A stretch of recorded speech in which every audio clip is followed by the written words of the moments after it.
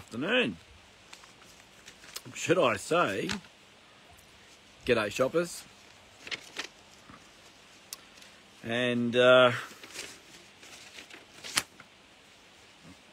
special shout out to some of my regular viewers. Eric, how are you going, Eric? Eric knows who I'm talking to. I'm in my best green jumper as always. Got to keep it regular. What's the messages? Right. What am I talking about? What am I talking about? I believe her name is Susie Diver. Yes. Council. Susie Diver from the council. And community engagement and some shit. One quote, I asked some questions about it, and one quote that was given to me, and I said, who's that chick? And they went, oh, that's the new horrible Gina.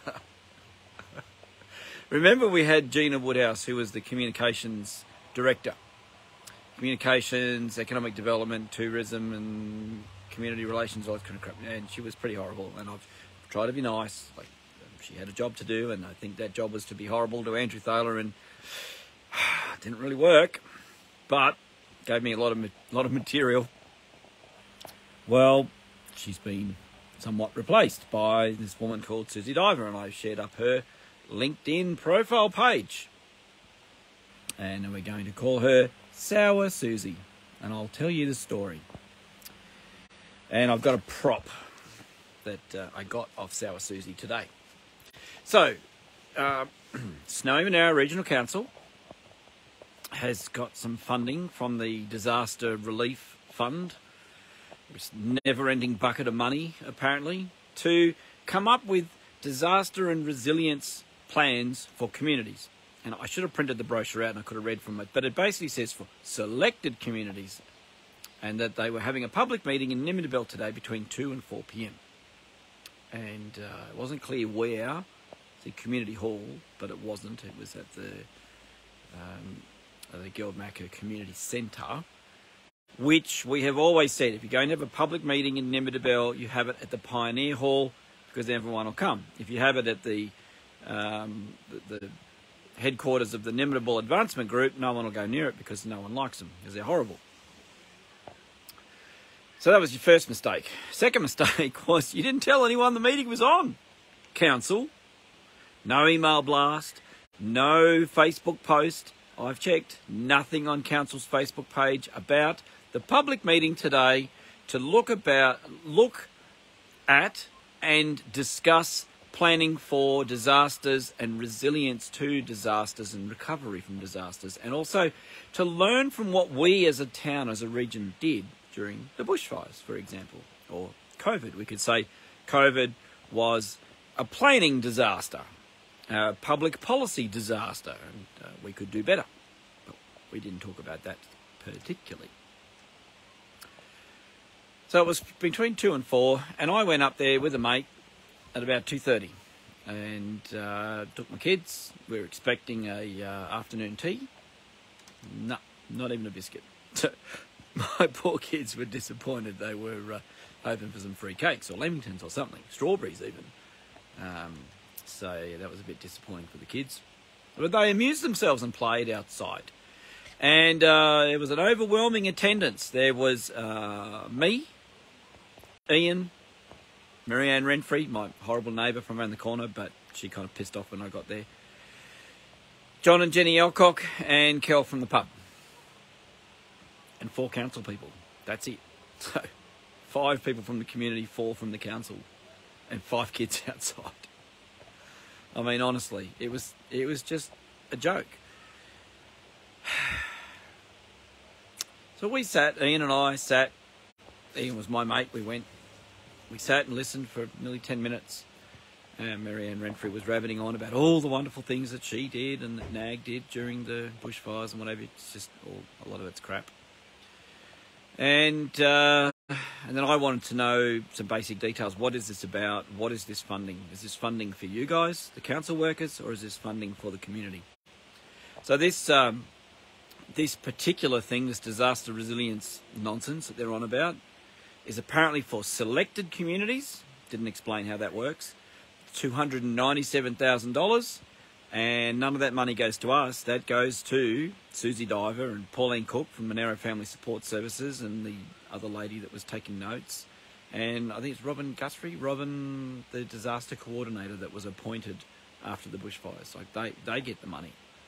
And they'll go and have these meetings around the Shire and try to talk about lessons to learn and what we could plan to do. And apparently there's already been 10 of these types of meetings. One of them was bloody yoga. There's a whole bunch of women workshops and all this kind of crap. My wife's made a very interesting observation to me tonight. She said that these things are not designed for people like Elisa. Elisa is happily married with 5 kids to me. She's not a woman in need. And so all these workshops and all this money is towards what they classify as women in need. So they don't tell Elisa or anyone else who's got their shit sorted, running a farm, happily married, whatever.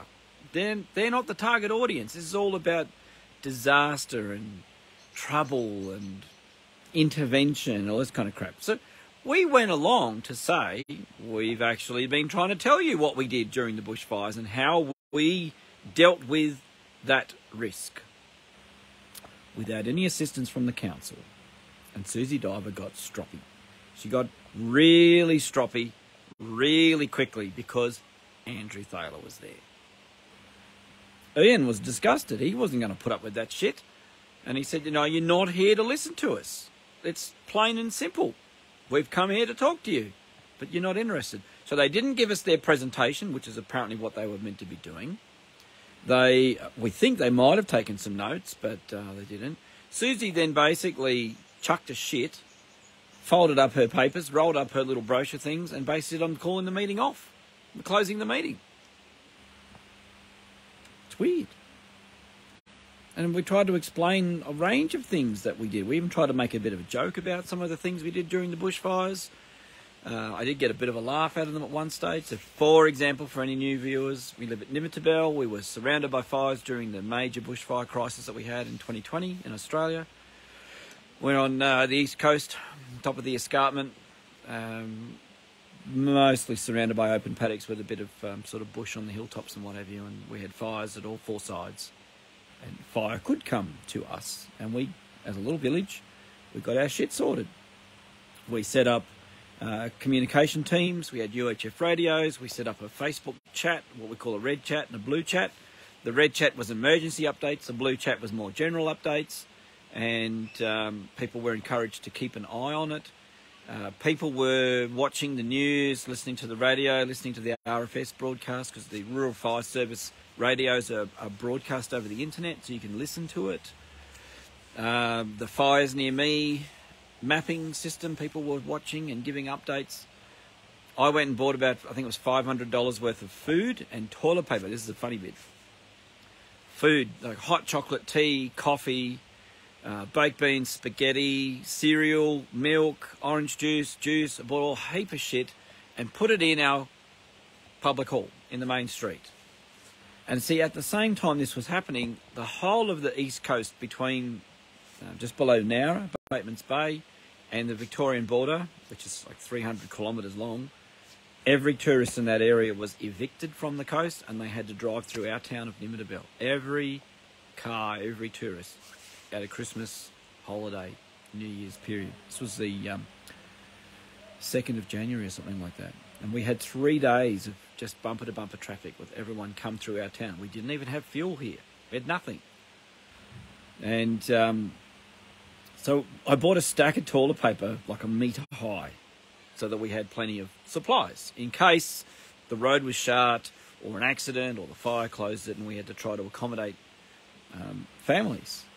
Families being kicked out of their holiday plans.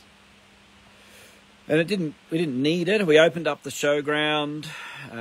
I cut the locks on the tip so that people could get rid of any excess rubbish or green waste from their houses, and I did it with the permission of the mayor, because the mayor said that he agreed with what I said, but he didn't think that he had the power to make that direction. I said, fine, you agree, I'll cut the lock. Council come out and locked the tip again, so I cut the lock again and said, I'll keep cutting the locks until you run out of locks. so they left it open for a while. And everybody could grab any green waste and shit that's laying around on their properties and clear it all away. And even my mate Rodney, he's a tree lopper. He had a really big ute. He just drove around to all these people's properties and just picked up all their shit for them and took it to the tip. Awesome. He just did it. That's what we do out here. We just help each other. We put water tanks on our utes. We got water pumps. We had generators. We had a 24-hour watch where people would keep an eye on the communications of where everyone else slept, and we looked out for people that had kids, and we did all this stuff. That's resilience, preparedness, and then looking at it afterwards. That's what we should be organising ahead of any future problems. That was what it could have been about today. Let's get that going again. But no. They brought along on Reconnect. Bloody internet. I got a phone call and it drops out. They brought along this glossy brochure, Bumbalong Community Preparedness Planning Workshop from Bumbalong. That's a little tiny community just north of Redbow, from May 2022. And like, yep, Bumbalong, you've had a reasonable effort and go at it. I think only about 5 people from the community went to this. Slow connection. They didn't really advertise it. But this thing, I got to read some of this shit to you. I'm going to screenshot it and post it. It's crap. I'm going to be rude. I'm really going to be rude. This is the kind of shit that you produce when you let women run these workshops. These council worker women run these workshops. It's fluffy, it's glossy, it looks nice, it's shit. It's complete fucking shit. It doesn't address the issue. It talks about what would it look and feel like if Bumbalong was really well prepared for future disasters. It would look like a new bridge, because the people of Bumbalong can't get in and out of their bloody area because the bridge is fucked and the council won't fix it. That's what it looks like. A new bridge about 1 metre higher than it is now so it doesn't flood. What have we already got that we can build on to make us feel more for the future? A bridge! But that word's not in here. Another phone call. There's this other crap in here. What do we need to work on now? The group identified the following as important issues to work on now. Identify regular dates for community centre working bees, first aid training, psychological first aid. A list of priority jobs as a community for individuals who feel unprepared. Still need to continue rebuilding our own property. Develop a matrix of people and assets. Identify what does being prepared mean. Valley reconnecting. How do we reach out to others in the valley? And it started off with one of these sidebars saying, words that describe how people arrived at the workshop. Healing, direction, teamwork, resilience, excited, curious, reflection, connection, open-minded, impressed, connection, twice, community support. How are you leaving today? Grateful, reflecting on our similarities and differences, thankful for the openness and honesty of the group, refocused and reminded of the strength in community, relief and optimism, leaving more prepared, feeling like we're working towards a common goal, turning the momentum into action. We can focus on the future, feeling positive, opportunity to reflect, overwhelmed a bit, positive as well. We are getting there. It's all about the feels, not about actually what are we going to do. For example, one of the things that I pushed the council to do is to buy some generators and diesel-powered water pumps. Take Nimidabel, for example. Town of 270-odd people. If we lose electricity in the district, which we did during the fires, sewage system stops working. The sewage pump down at Lake Wallace will stop pumping from the well. It will flood. It'll fill up with sewage and flood into our little lake, which is then a pain in the ass to clean. The sewage treatment station will stop working if any sewage actually gets to it, because it's kind of uphill. So you've got to pump the sewage to it. And we run out of town water because we have to pump the water out of the McLaughlin River. And I said to the council, I've got a big generator that will run the electric water pump on the McLaughlin River, or it'd run the sewage plant. So if you put a diesel backup pump on the water supply in the river, means we've got water. Doesn't mean we can drink it. That's why you can't drink it now, but you've got water. And we put a diesel generator on the sewage plant, we keep the sewage plant running. Then, doesn't matter what happens, we've got those two things covered. We don't need street lights. We've all got our own little generators for our houses to keep our fridge going, all that kind of crap. That's preparedness. That's resilience. Redbow could do that. Bombala, it's a bit bigger, but they could have a bigger generator, for example.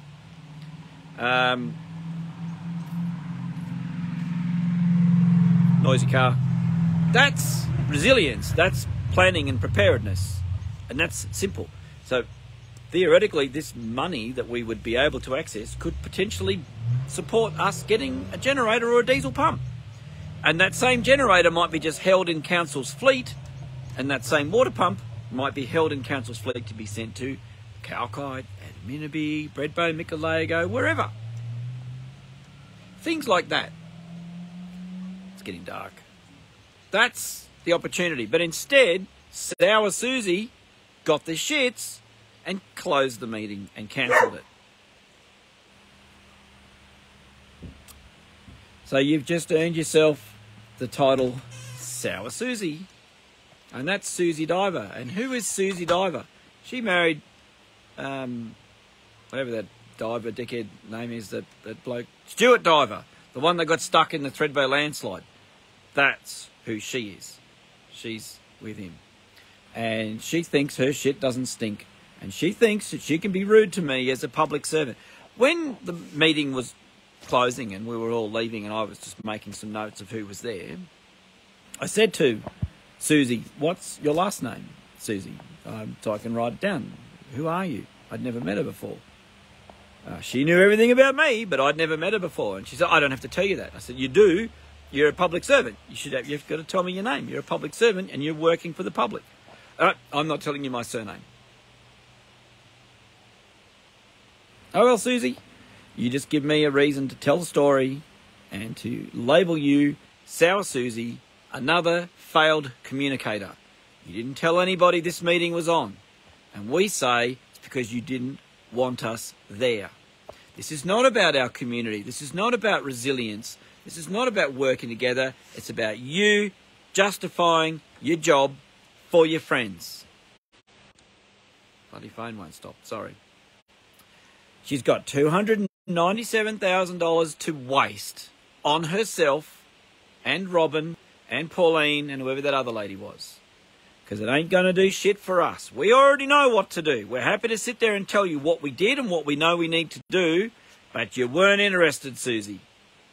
You just wanted to tick the box, say that you came to Nimminabel, and you fuck off again. That's what it is. And I'm calling you out. So you come back to Nimminabel, to the Pioneer Hall, you give us a date in advance, and the community will turn up, and you redo this meeting, Susie Diver. And you actually communicate with the people who you serve as a public servant. And if you don't like being a public servant, then fuck off and get a job at Perisher or something. We don't need your service if it's sour. Engage with us, talk with us, show us a bit of respect. Christ, you just put the rates up, for God's sake. You keep taking money out of our pockets, saying you're going to deliver more, you deliver less. That's called newspeak, Susie. Read the book by George Orwell of 1984, Newspeak. Say one thing and mean something else. You're going to increase the chocolate ration, are you, Susie? Do you know what I mean by that, Susie? Oh, yes. You think you can come out to Nimminabel and treat that Andrew Thaler bloke like shit. You never met me. I never met you before. 5 minutes and I know all I need to know about you. And I'll put it on record. even as the sun fades in a lovely sunset.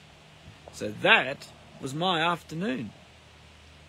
Kind of buggered my day just to be able to participate in that on behalf of the community. But I didn't just do that for Nimidabel. I did this for all of our villages in Monaro to find out what the hell this planned scam is that Susie's running with the council. And so now you all know, call it out, demand a proper meeting with plenty of notice, and go along and talk to them about how you think your villages and towns could be better prepared in anticipating a disaster and to come out of a disaster on the other side. See, that's me sacrificing my time for all of you, and I have a little bit of fun telling the story afterwards. So thank you. I will clock off. I've got some other stories I need to share, but I've got to return some of these phone calls, and it's getting a bit dark. And I might check in tomorrow and give you some updates on the other shit that's going on, because there's a lot going on. Thanks for tuning in. Paul Lloyd. Hello, Paul Lloyd. Oh, I'll finish on this. We'll talk about my favourite family tomorrow. And I'll give you this word of warning, Lloyd and Nolan family. You keep attacking me, I'll keep telling the truth about you. Because according to the news reports this morning, there's a whole lot more to this story. Oh yes, there is. Ain't that the damn truth? But how much of that story do you want out in the public? That's called check. Your move. You family, Nolans, Lloyds, you apologise to me publicly, correct the record, and I'm happy to forget you. But you keep attacking me like you do, I'll keep putting up the truth, because that's my job. You fuck with the wrong guy when you took me on, Nolan family. It's that simple, and I have no respect for you, and I never will. Tomorrow's chat's going to be quite interesting, isn't it? Thanks for tuning in.